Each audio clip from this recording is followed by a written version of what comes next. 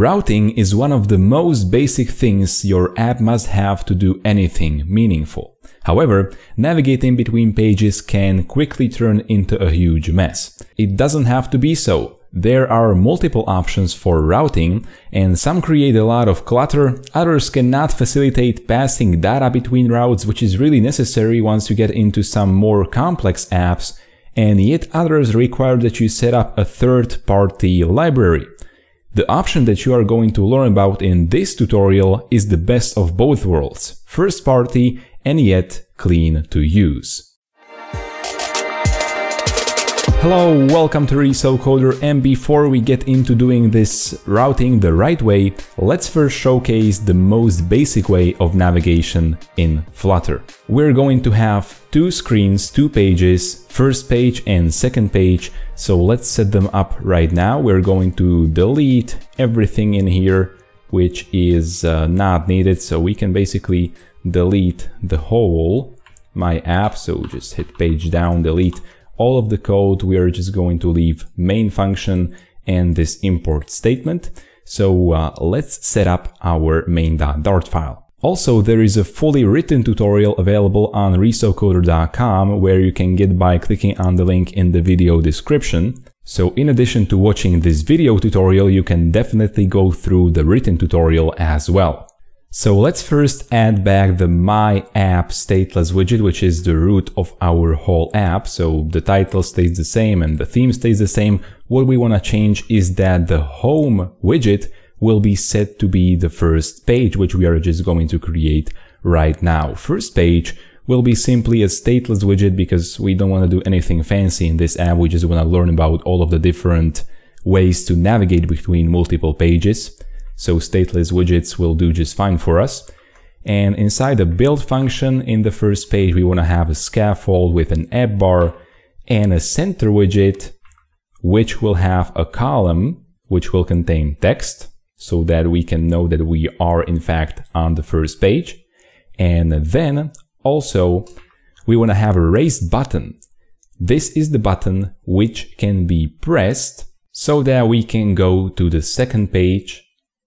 And then from the second page, we'll be able to get back to the first page, obviously. So this is the button, which allows us to go to the second page.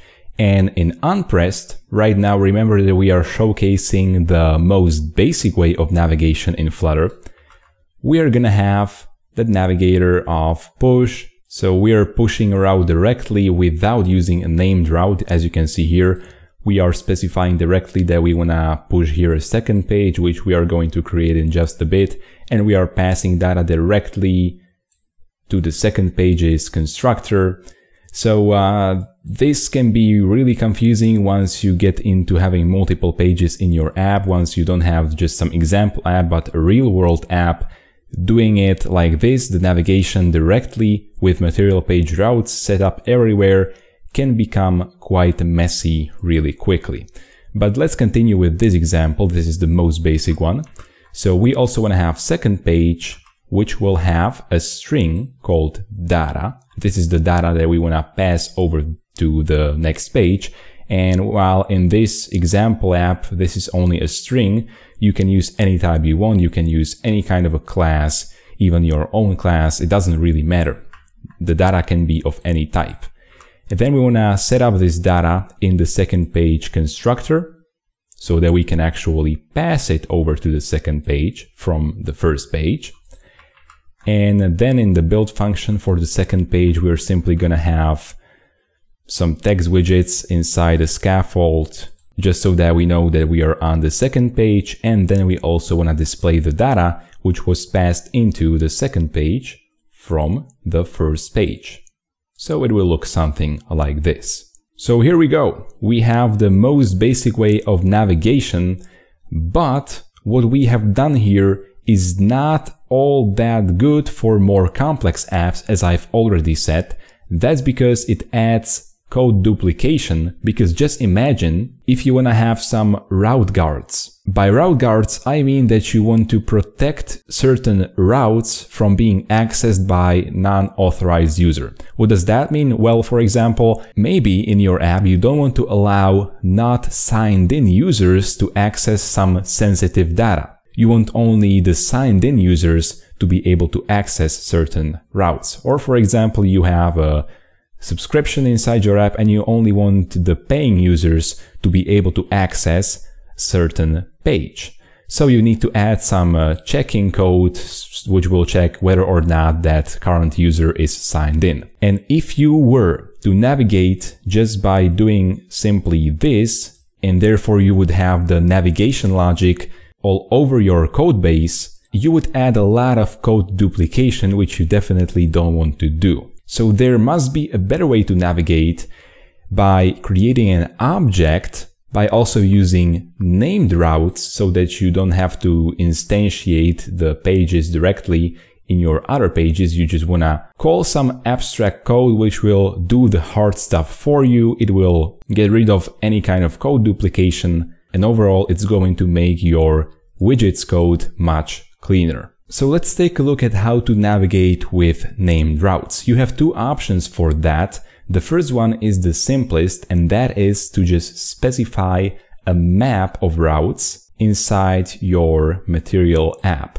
So if we were to specify routes, which as you can see is a map of string and then build context widget functions, and then we would specify a map, we would name the first route to which we want to navigate second page, and then the second page, as you can see, routes is a map of string and build context widget returning functions.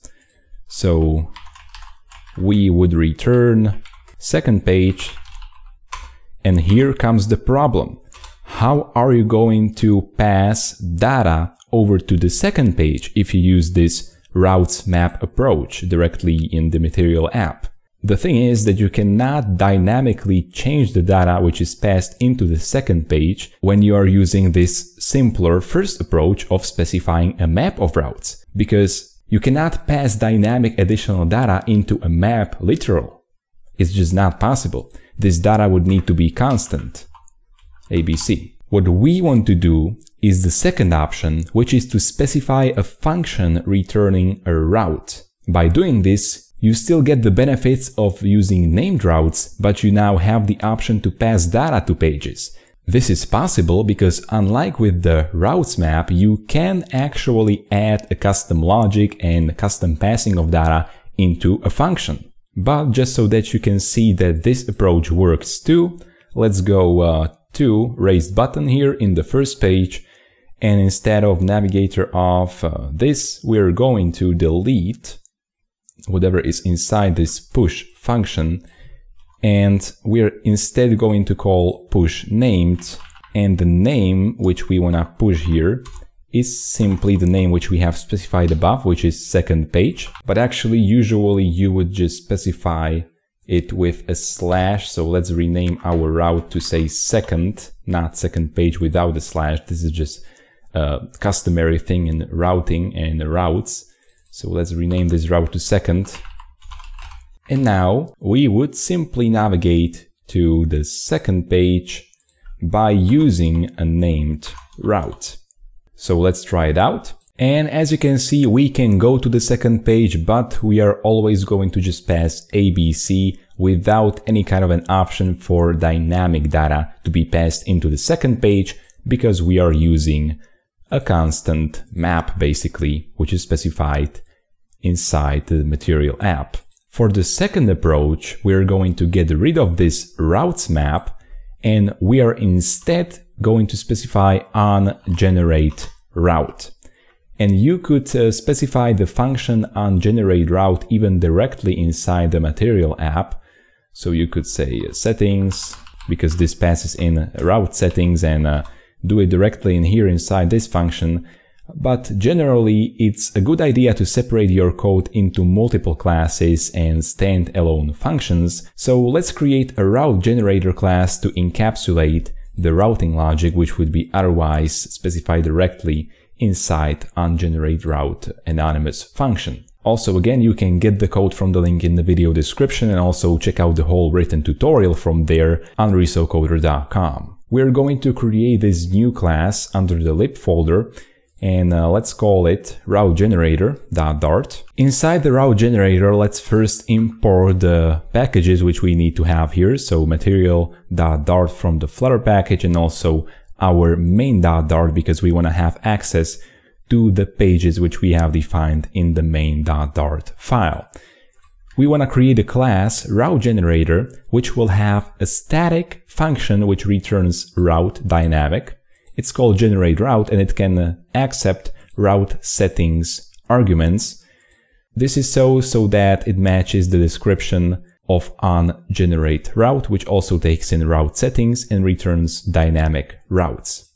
Our onGenerateRoute function will get the arguments passed in while calling navigator.pushNamed, because yes, you can pass in some arguments into pushNamed. We are going to get to that in just a bit. And you can extract those passed in arguments by calling settings.arguments. Settings is just an object which you receive in the onGenerateRoute callback. So Flutter handles everything for you here. You just need to get those arguments from the settings object. And then we want to have a switch statement.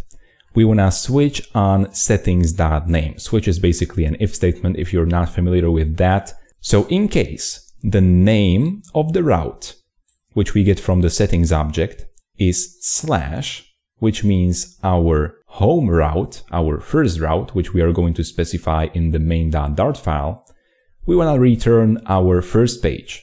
But if the route specified is the second route, we are getting to the interesting core stuff here. We want to do some kind of validation on the data which is passed in, because the arguments is simply an object, so it doesn't have any type, and we need to make sure that the arguments is actually of type string, because if we take a look at the second page, we can see that the second page is data is of type string. So we want to make sure that the second page will receive the proper type of data. And after validating that the arguments are in fact of type string, we want to return material page route. So we are still going to work with material page routes, but what we are effectively doing is that we will be dealing with these material page routes only inside the route generator class and nowhere else in our code. So we will nicely center the routing logic in this class, and we will not need to go searching for some errors happening with routing anywhere else. We can sleep well at night knowing that the whole routing logic is encapsulated inside a single class, which is what you want to do whenever you are building some more complex apps. And the material page routes builder will simply return second page and pass in the data by passing in arguments which are of type string, because we have now validated them. And otherwise, if data or the arguments actually are not of type string, we want to return some kind of an error route. And also, if we have tried to navigate to some other route than simply slash or slash second, so for example slash third or some gibberish, basically if there is no such named route, we also want to return error route. And the error route will be simply a function which returns a route which contains a simple scaffold and some center text widget displaying that we are doing something bad because it displays an error text. You can obviously create a full-blown page inside its separate class here, but I've just inlined the scaffold widget and not created a custom stateless widget here because I think it's good enough for a tutorial. So what we have done here is that we have effectively moved the whole logic of routing into a single class, and now the only code for navigation, which will be inside other classes than this route generator, will be simply navigator.pushNamed, and that's it. There will be no material page routes, no nothing anywhere else except for this route generator. So let's get back to main.dart and let's do some refactoring here so that we can use our code with the route generator. we first want to get rid of home, and we instead want to specify initial route, which will be simply a slash. And if we take a look at the route generator, we can see that slash simply gets us to the first page. So we have not changed anything in regards to functionality, it's just that we are not specifying home, but instead initial route. And now onGenerateRoute will not be set to a function here, which is specified directly in the myApp class, but instead we are going to specify it to be from route generator. So we want to import route generator and we want to pass in generate route. And finally, we want to go down to the first page, and inside unpressed, we are currently pushing named, but we are not passing in any kind of data. That's because with the previous approach of using the routes map, there was no point in passing in data because we could not fetch it either way. But now, since we can access that data, which is passed into the push named function, we want to specify that data. And the data can be specified as arguments for the push named, and we simply want to specify hello there from the first page. So once we have that and we save the code, we can now get to our app, and actually we will need to rebuild it, so hit Ctrl+Shift+F5. And now, once the app is fully rebuilt, because you just sometimes need to rebuild your app when you do some drastic changes as we have done right now, but we can now go to the second page. It will display hello there from the first page. We can go back. We can also change, so hello there, RAAAA from the first page. So let's try it out, and we can see that the text has changed, so everything works properly. And we can even navigate to a non-existent page, so for example, some gibberish here, and we should end up on the error page. Yep, error. Definitely not the second page, but even when we navigate to the second page, but instead of a string we pass in an argument of a wrong type, so for example an integer 123, we will also end up on the error page because argument is of a wrong type. You have just learned how to navigate around your Flutter apps in a way suitable for complex apps. You've created a route generator which can encapsulate all of the routing logic, which will spare you from code duplication, especially as you add some route guards which will protect you from unauthorized access in your app.